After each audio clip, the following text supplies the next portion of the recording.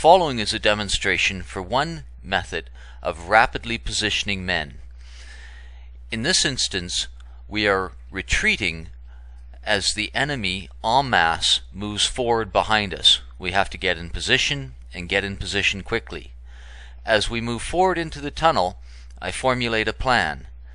I instruct John to form up in a position on a specific side on my mark.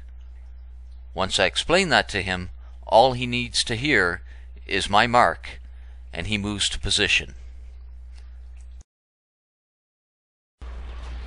And follow me in. Following. Nicely executed. Get ready to take up defensive position on facing the enemy on the left-hand side of this tunnel. On my mark. Now. Taking the opposite side. Thank you. And here we see John moving into position on my mark on the opposite side of the tunnel across from me. Now. Taking the opposite side. Thank you.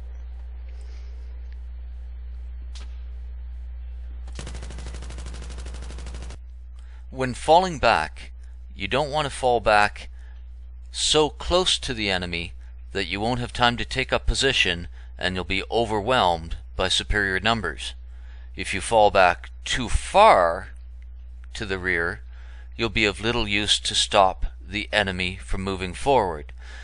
An effective retreat requires anticipating the need to retreat, knowing where you're going to retreat to, and judging how far back you're going to retreat so that you can be effective as a new front line and provide support for your team as they move forward from their inevitable respawn at the rear of the map.